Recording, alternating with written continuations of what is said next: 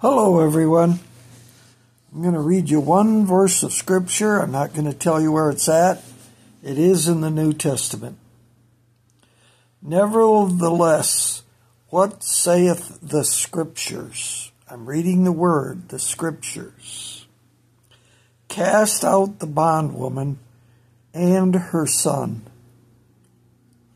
And he brings forth, 12 kings and many Arabs, Islam Arabs, the bondwoman and her son.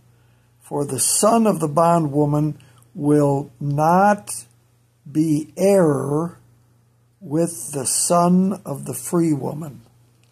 The free woman is Sarah. The father is Abram or Abraham with his name change, an H added. Same way with Sarai, got an H added, fifth position to Sarah.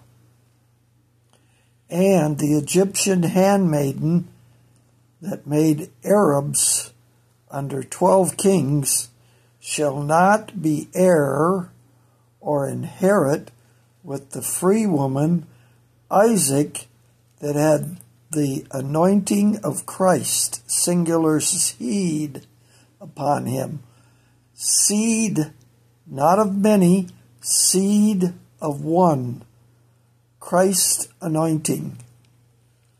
The free woman's son, Isaac, Jacob's name changed to Israel.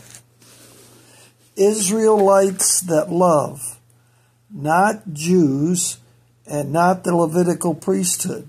The Levitical priesthood and Judaizers, Sadducees and Pharisees, scribes and elders killed Jesus of Nazareth that started the new sect called the Way of the Nazarene, disciples of the Nazarene, the Lord Jesus Christ of Nazareth.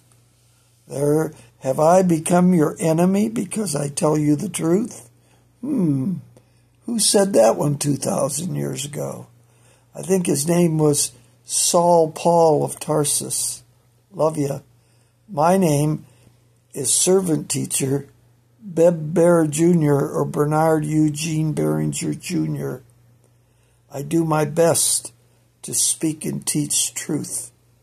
Agape love truth in light. The glory light. The truth light. Love ya. Light is the point.